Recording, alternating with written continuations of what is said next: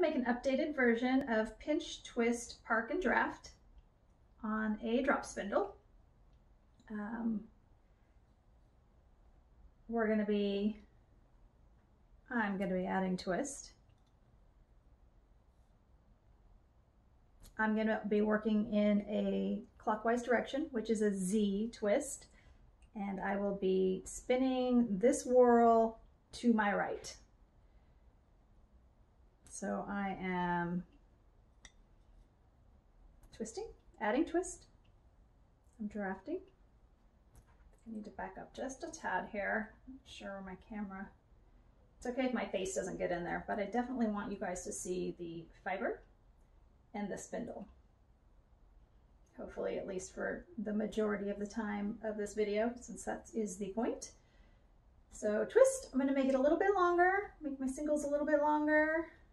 I like to have a decent amount. Sometimes I go to the floor or just before the floor. I'm adding a little bit more twist.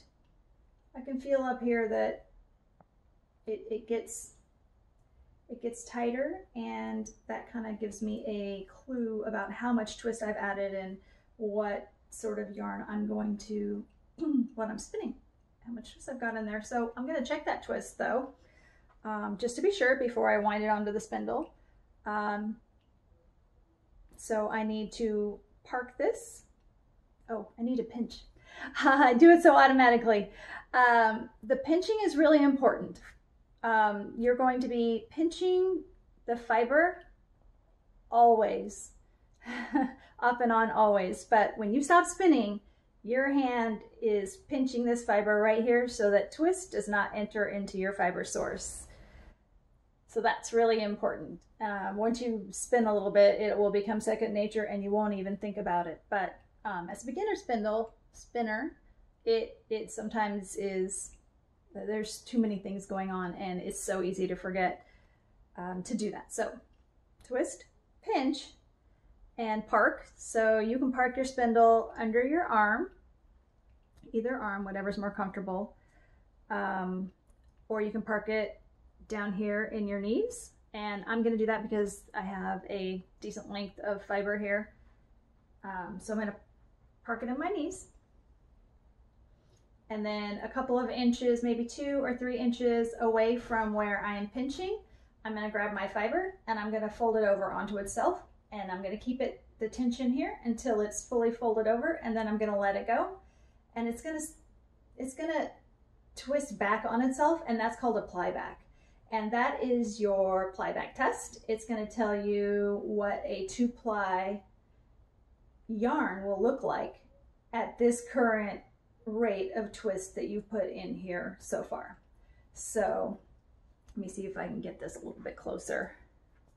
If you think that, oh, it's a little too fluffy, I'd like it to be have a little bit more twist, go ahead and add more twist. So you just take that out, give your spindle another spin, wait for you're not drafting anymore. You're only adding twist to this length from your hook to where you pinch at you're pinching at your right in front of your fiber source. So you're only adding twist to this length of yarn. That's what you're testing. So I'm adding a little bit of twist, and then I will go ahead and park it again. Do my plyback. Ooh, that's looking pretty good. It's a bit tighter. It's got more twist in this section of singles, so it's tighter, it's a little bit thinner, and it's got a little bit more snap energy to it. Yeah, I like that. So happy with that. Then you want to take your singles off your hook and wind it onto your spindle. Whenever you're winding on, you want to leave a few inches. This is good. You could make it a little bit shorter if you wanted to, maybe about an inch, but you want to leave enough space for when you go to spin this again, that you have room to work up here. if you're way down here starting to work from here, your fibers are going to already be wrapped around the hook and you won't be able to draft them because they'll be in place already, cinched down by your hook. So you want to give yourself enough room to work. You want to give your twist enough room to start moving, and then you can start drafting. Ooh, that's going to come apart. Drafting too fast.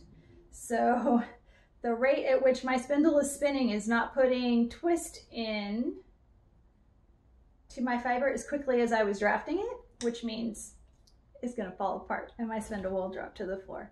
But I could feel that it was really loose, so I just grabbed it. I pinched it with this hand, grabbed it, held it together while I let the twist move back, move more twist up into this particular area, and keep going, keep drafting. I'm gonna do a pinching it here, park,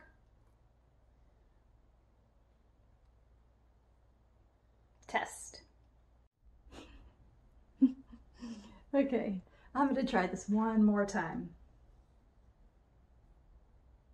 I realized that in reviewing the last video, you couldn't see my playback test. So I'm gonna do a real quick spin here, adding twist, just a short length,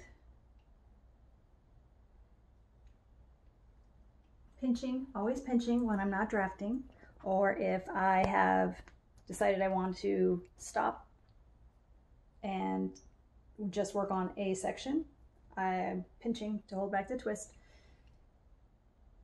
I'm gonna park it in my arm this time. It's a little bit shorter. And I am gonna do the playback test. I'm gonna do that again. Just a little bit lower. So there you are.